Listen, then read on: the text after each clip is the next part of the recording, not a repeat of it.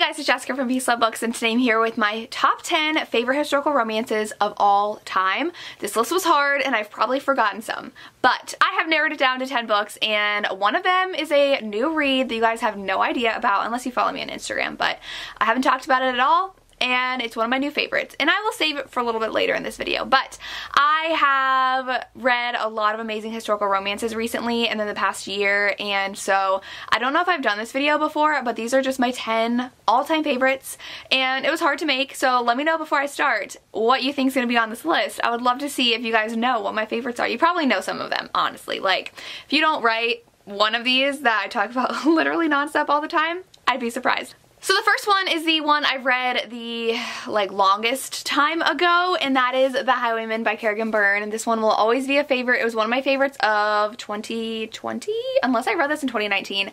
I was just getting into historicals when I read this, and I heard everybody loved it. Kerrigan Byrne says it's like her peak book, like this is her, everyone loves it, and it is so good.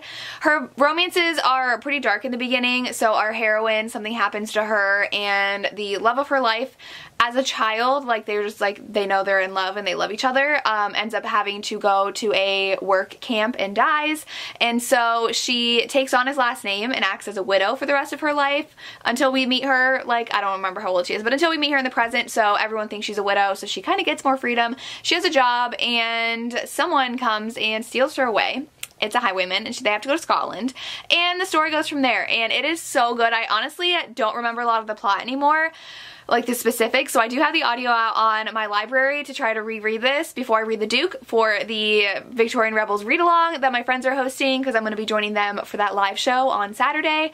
But this one was just so good, and it was one of the first historical romances that I absolutely fell in love with, so I'm definitely reading this soon, but it is without a doubt a favorite. So some of these are also favorites that weren't all-time favorites when I read them, but the more I think about them and talk about them, I'm like, oh my gosh, no, that was a favorite. So this one is In Bed with a Highlander by Maya Banks. This one just gave me a lot of Outlander vibes because our heroine is rich and she recently came into money, and so people are trying to marry her and force her into marriage so that they can take her money. It's either her money or her land, I don't remember which one, but she then is kidnapped, and she's kidnapped with this little boy, and this little boy is like, don't worry, my uncle's gonna save us. I'm pretty sure it's his uncle. And his uncle is the laird of a clan, and he ends up saving him and saving her because she's been so nice to the boy. And in order to protect her and save her, they enter into a marriage of convenience, but they hate each other, and she will not listen to him. She does a lot of things that she thinks is right, that he is like, stop doing that. And she's like, I'm not gonna let you walk all over me. So I got a lot of Claire vibes from her. That's why I say it reminds me of Outlander, but this was so good. I need to reread this as well, but I do remember the plot more so than The Highwayman, but such a good Highlander romance. Then a recent one I read is The Sum of All Kisses by Julia Quinn. This is book 3 in the Smythe Smith Quartet series, and it is just perfection. So our hero is injured in a duel, and so he does have a limp and he has to walk with a cane, and he just really feels defeated because of it. Like, he can't be a man, he can't protect his woman, even like carry her, and so he ends up having a romance with our heroine, who is a Smythe Smith child. She hates him, she blames him for something, and when they meet, she's like, tells him why, and he's like, it's not my fault, but they end up having to spend a lot of time together at a wedding. She's kind of put to keep him company, and they fall for each other, and they have to go like on a log carriage ride together, and they start really liking each other and talking to each other, and she just genuinely wants to know about his injury and about how to help him and not feeling like it's like a burden or feeling sorry for him. So it was adorable. I really loved this one. It was hate to love. There's a lot of forced proximity. I love the heroine's family in this, so definitely a new favorite of mine. Another surprise and a new favorite, because I hadn't heard a lot of people talk about this before I read it, and that is 9 Rules to Break When Romancing a Rake, and we have the gorgeous step back on the inside. This is by Sarah MacLean. I believe this is her first adult historical romance that she wrote, but it's so good. So Serafina, she goes by Sarah, has a list of things she wants to do because she is a spinster. Her sister is madly in love with some guy. I think he might be a duke. I don't remember. He's a titled man, and so she decides she wants to do all these things. She wants to drink, she wants to go shooting, she wants to see a duel, and so she decides to do that. And the rake, he is a Marquess, and he kind of ends up helping her without meaning to achieve all these tasks, and like she wants to fence, and like at one point she runs into him and they just keep on falling into each other's paths. And she also has promised to help his sister, who is his half-sister from Italy, come out into society as well. So they're around each other a lot, and it is such a good romance. Oh my goodness, so good. A very pleasant surprise, and you all have to read it. Another one that I talked about a ton last year is Her Night with the Duke by Diana Quincy. This one, I just read it at a time where I was just like really wanting a good historical romance, and so I absolutely adored it and fell in love with it. Our heroine is a widow, and she is at this inn, and there's really no room for her, and all the guys are being gross and like, oh, share with me. But then this Duke is like, hey, we'll share a room, and they spend a steamy night together. And then she realizes that the Duke is actually intended to marry her stepdaughter, who is really her best friend because they're really close in age. She loves to travel. She writes about her travel. She doesn't want to get tied down. And she's like, her stepdaughter really needs to marry a duke, marry well, and so she's kind of trying to displace her feelings and let them continue to court, but she, of course, is still in love with the duke. And there's a lot of groveling in here, which I loved at the end. So much groveling. Hi, Lily. Of course, she brought her ball. We haven't seen Lily's ball in a while. Hi, baby. I couldn't recommend this enough. One of my favorites. So good. I'll get the other obvious one out of the way. It's The Madness of Lord Ian Mackenzie. You guys know how much I adore this book. Ian is on the autism spectrum. Beth is a widow, and he decides that he likes Beth and wants to start a physical relationship with her, and then they fall for each other, and it is just amazing. I love the family in here. Ian's 3 other siblings get books.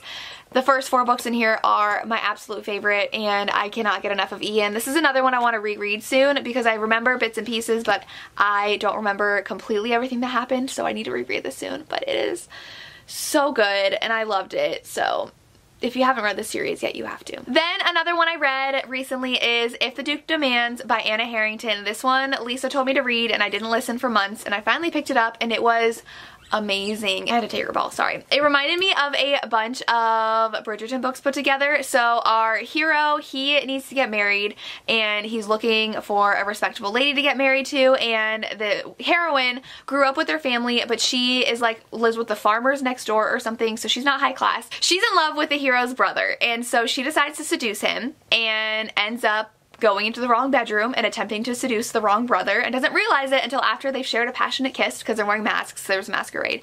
And so they're like, uh-oh. And so he actually promises to help her court his brother if she helps him find a respectable wife. And then his mother decides to kind of sponsor her, I guess, and help her have a season because she's not wealthy. And so then she has a season and they dance around each other, and it's adorable. So it kind of reminds me of a few of the different Bridgerton books. And it's amazing. I absolutely love it. 5 out of 5 stars.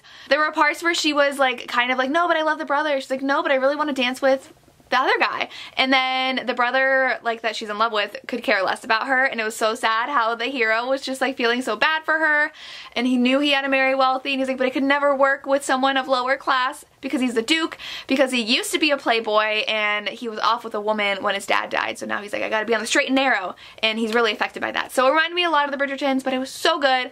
Highly recommend this book. Then I have The Secret by Julie Garwood. This one is another Highlander romance. Fabulous. Our heroine is British, and she has a best friend who she met on the border who is Scottish, and her best friend's scared of having a baby because both her mother and her grandmother did pass away from childbirth, so she promised to be there for that birth, and her best friend is pregnant, and so the Laird of the Clan ends up coming to find her and take her back, and they hate each other at first and they fall for each other, and she actually like studies to be a midwife, which is really cool, so she helps other women in the clan while she's waiting for her friend to give birth, and it was great. I loved it, and I need to read the next book because it's on my TBR this month, and hopefully I can, but I really love this one. We had to have Beverly Jenkins on here, so we have Destiny's Surrender, and this is book 2 in the Destiny series. This is Andrew and Billy's book. Billy is actually a sex worker, and she and Andrew really like each other, but of course they can never be together, and she becomes pregnant, and she shows up, and because she's in danger of something, and so she shows up, and the romance goes from there. It was just so good. I loved Billy. I loved the surprise pregnancy trope I normally hate that trope, but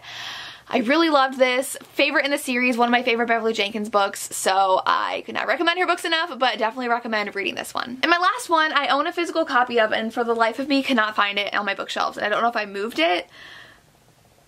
but it's not there. So it is Sea of Ruin by Pam Godwin. This is a dark historical romance, and it is a pirate romance, and it is a love triangle. Our heroine is actually a pirate captain. She is married to another pirate, but they are on the rocks because he cheated on her, and then she gets kidnapped by a commodore who is a pirate hunter and has a romance with him, and it's amazing. It's very dark.